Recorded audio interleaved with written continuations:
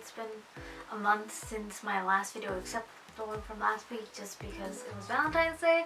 But like a real video I haven't been able to actually upload until now, and the reason being, yes, it's because of school, but also because, like, you know, it's been a really hard couple of months because I've been like kind of burnt out by making videos and DIYs because I just don't know what to do at the moment. I also have like other stuff, like sometimes I prioritize my own life instead of like making my own videos, but I've kind of missed making them. It's just sometimes now I'm like trying to find like new inspiration and try to film when I actually am inspired. And then yesterday I was thinking, hey, you know, should I add another kind of catalog in my con survival guide? So this time I'm going to be talking about meeting your guest of honor at the convention you're going to attend. And some of the things might be self-explanatory, but when I first went to my first anime, I missed out on a lot of stuff because I didn't know what to do and no one could direct me where to go and how to actually meet the people that I wanted to meet in terms of the guests that were coming. So if you're one of those people or going to your first convention or your first meet and greet, I'm here to help you. So with that, let us get. So first we're going to be going to the logistics of actually meeting the person you want to meet. If you're going to a convention, of course they will release a schedule, and with that, always look at that schedule. This is one of the schedule books that I have from Fanime, where it has all the schedules of all the panels and all of the signings, anything you can find, but most of these are out before the actual thing happens also.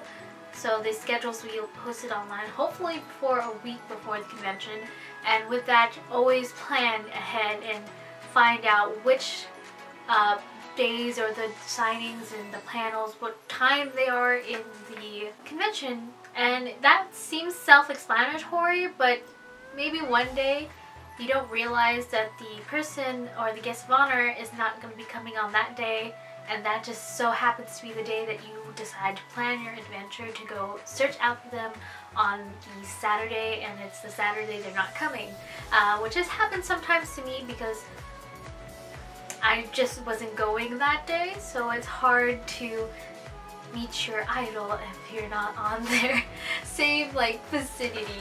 So the second tip in this logistic portion is find out if the signing or the meeting for this person is paid or an unpaid / raffle situation.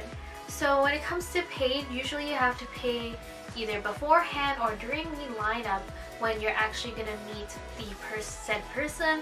I know for the paid, sometimes they collect it in the front, and I'm pretty sure you can't like charge them by credit card, so make sure to bring cash if it is in line.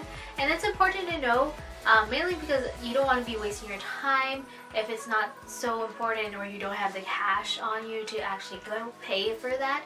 But it also helps you kind of situate like how you're gonna go around your convention budgeting. For me, I've only had one paid experience, and that was with Yuya Matsushita, and that we had to spend $25 of merch in order to get a picture with him. And you know, I like swooped out on that chance because it's not that expensive, and Yuya was someone where I was not like it doesn't matter, like I will go spend that $25. However, it also is a factor in if you want to see that person or not. Some of these meet and greets and these autographs are very expensive. Example for like things like Comic-Con, if you're gonna meet somebody like, let's just say Grant Gustin from The Flash, because he was actually at Silicon Valley Comic-Con where I was planning to attend, and I was planning to meet him. Even though I wasn't a big fan, I thought it might be a good thing to actually go and meet him because I was planning to watch The Flash and I never got to it.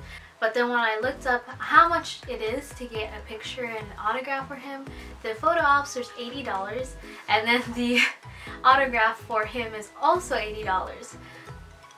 So I was like, no. because he was an artist, I would rather spend that $160 on someone that I actually wanted to really see. Like if he was Michael Fassbender, I would have gotten that. But one of the pro sides with getting a paid photo op or autograph is that you most likely have the guarantee to get a spot. So because you paid for it, you have a guarantee to actually go meet that person, as opposed to unpaid and raffles. Unpaid and raffles are about the same thing in that raffles are just that you put in a ticket, they call your number, you get to go and meet the person you want to meet. The only thing I can think of right now is when the Yuri on Ice creators came to Anime Expo and a lot of fans wanted to meet them. I think people purchased tickets or something. I don't remember. I just know that they put their ticket into the raffle and then Crunchyroll like raffled them, and whatever tickets they pulled out, and if they called your ticket, you would be able to go and meet the Yuri on Ice creators, I believe. I don't remember if it's unpaid or paid, but there's sometimes where there's raffles like that.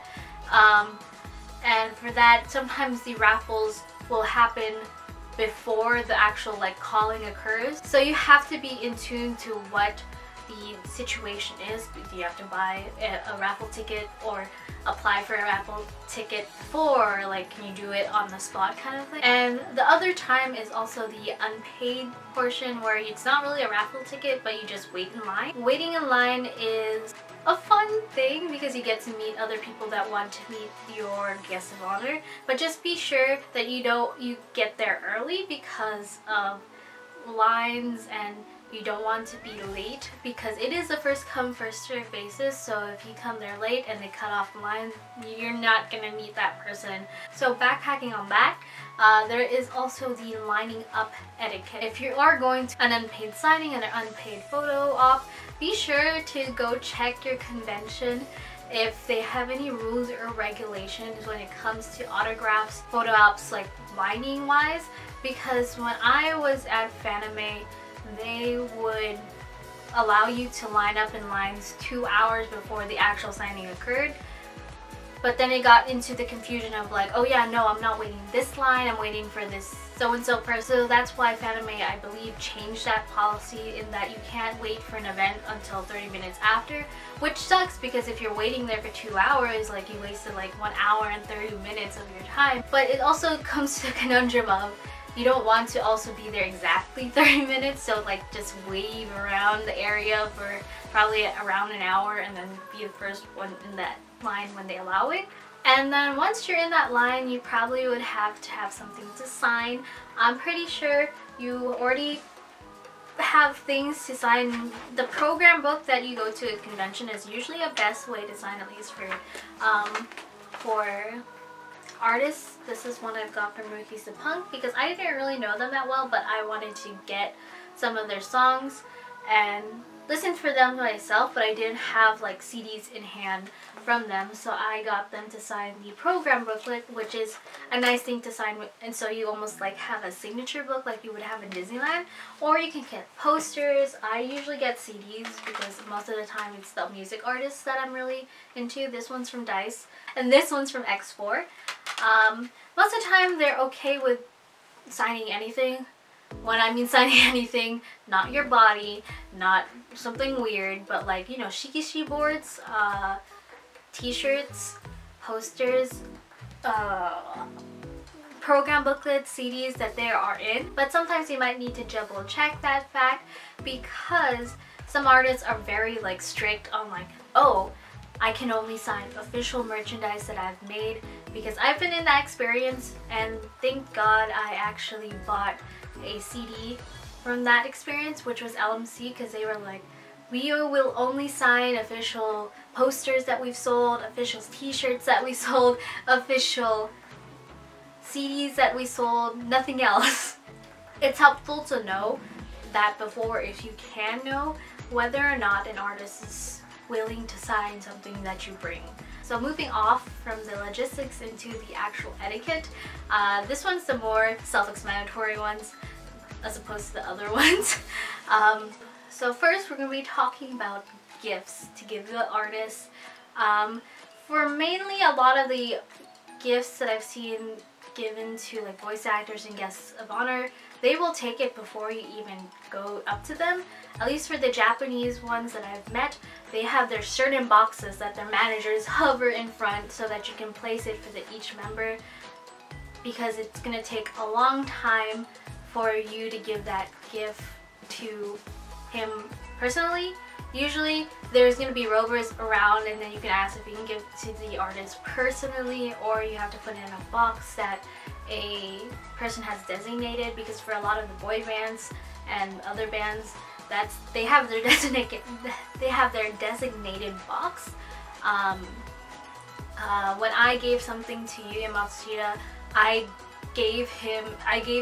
wanted to give the stuff directly to him, but all the gifts were directed to his manager, who was at the side of him, so he could see that people were giving gifts to him, but that he didn't personally hold them at that moment when he was signing. And what kind of gift you give them is mostly okay. One of the things that is really restricted is food. Most food, if not all food, is banned to give to people. Not because they don't like your cooking, but it's mainly a health reason. Like, yeah, I know your grandma's cooking might be bomb AF, but you wouldn't want, they're not gonna allow you to give it to your favorite artist because of safety reasons. Like, what happens if you put something in there that will ultimately make them throw up and like make them miss the rest of the con? Or maybe they're just not reacting to it that well in the terms of health. And it might not be completely your fault. It might be just because they just are lactose intolerant and they didn't know and then they got sick. Or you might be one of those crazy fans that try to hurt them to show your love. So most of the time, food is not allowed to be given as gifts to individuals. I don't know per se if it's wrapped in a, like, you give them a crunch bar and that's already been produced by somebody else. I'm not completely sure about that, but most of the times they just don't allow food. Now moving on to the messages. When you're in a signing for an autograph, most of the time the messages have to be short, because they also have to sign the other people's stuff, and you don't want to be the one that holds up the line, and they will probably personally ask you to like thank you and then move. If not them personally, the people around them will ask you to like, okay, get moving, because you can't tell them your whole life story in 5 seconds. And if you don't say anything, also that is okay, because you're going to be probably starstruck that you met them. I know, I've been there. I've made a video about it where I was planning to say all these things, but when you actually get to the point, you forget it all. But if for events such as question and answers, of course those questions will be longer, but also make questions that are not too obvious that you can find on Wikipedia. But also at the same time, don't make it so personal that you make them uncomfortable. Most of the times in the question and answers, they'll ask you what questions to refrain from or what questions have already been asked. I know personally for me, when we had the boy bands come to fan anime like DICE and X4, the person that was in charge literally said to us, so they're going to be here for 30 or an hour. Please don't ask them about their personal lives. Please don't ask them, of course, that means please don't ask them about their love lives and girlfriends if they have them, because we will shut those questions down. So they were really serious about that. So also when you're formulating your questions, make them short and make them not personal. So now we're gonna move on, because I was really interrupted by my camera. And this is the final point. So the big question is, what do you do if you see the artist or the voice actor or the guest of honor that you've been dying to meet outside? And when I mean outside, I mean apart from their set panels, their set autographs. You're just walking around the convention and you see them in the distance. Of course, don't go running up to them. Of course, go there calmly and ask them. If you are going to ask them, to ask for a picture or an autograph. At that point, if they say yes and just take that autograph, take that picture if they do allow it. But if they say no, don't push it. Don't push it. And it's most likely not you, it's them, in that they probably need to go to rehearsal for that concert they're gonna have later at that night, or they need to get to that panel that you're gonna go to in 3 hours, or they need to get lunch before they actually have this 2-hour-long signing. So don't take it personally when they said no. And sometimes it's not even them. So some voice actors, some artists, and some guests of honor really do want to take that picture with you or take that autograph with you. It's just so that their management doesn't want them to take that picture with you or that autograph for you. Mainly because crowd control reasons. If that one person gets an autograph, then what's to say that a second person won't come around to ask for the same thing, and a third person or a fourth person, and then you got a whole crowd of people like unofficially getting an autograph, you know? So I'm gonna pull another example from X4, and if I'm bringing a lot of examples from that band, it's because that's the most recent band I've seen, and it's just really fresh in my memory. I knew all the members really wanted to take pictures and autograph stuff for all of the people that met them on the streets. I was trying to find them, but so with X4, I knew a lot of the members as a whole, they really wanted to take pictures of the fans, and they did so with some of them. Like, it was a random thing. It wasn't just because of like, oh, this fan is prettier, so I'll take a picture with that fan, and like stuff like that. Mainly it was sporadic of who they chose to take pictures with when they saw them on the street. Mainly because it was their manager physically telling them to say no to all their fans.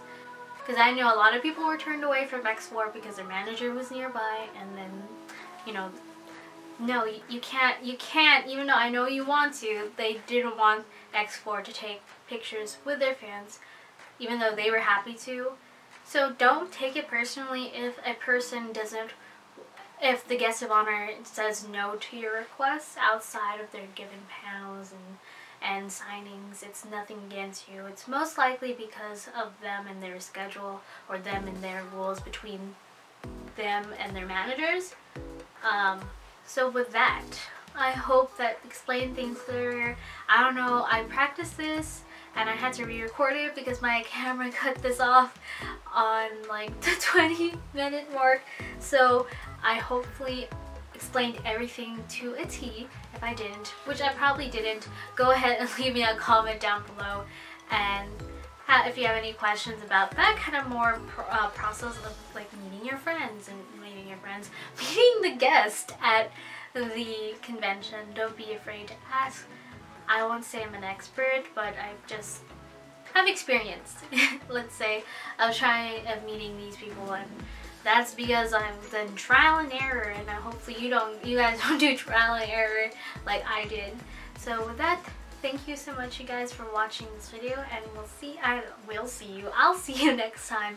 Bye!